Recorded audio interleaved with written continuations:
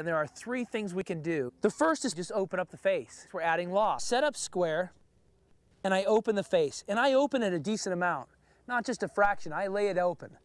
I have to adjust my body until the face is aimed to the target, and then re-grip it.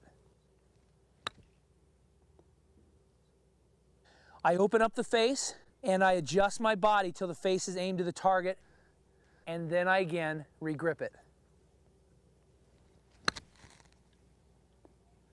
The second thing we can do to get the ball to come in softer is to come in steeper into the ball. This creates more of a friction and takes some of the forward propulsion off of the shot. We want to create more of a splicing type impact condition. To do that, the ball fractionally forward and my weight forward. I go from the original position of a basic chip shot to opening the face.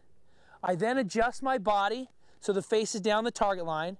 My weight and ball position are forward, and I just hinge and hold right through the shot.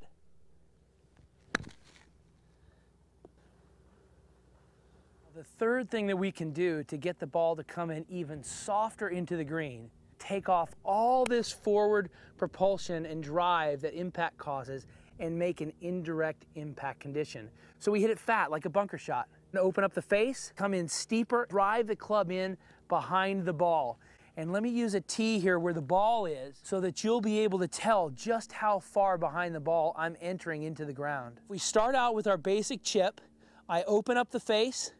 I move the ball forward in my stance and adjust my body till the face is aimed to the target. My weight is forward, and I'm going to be coming in steep, and this time I'm going to be coming in steep well behind the ball. So it's going to take a lot of energy here, a lot of force. You can see that I entered the ground 3 or 4 inches behind the ball.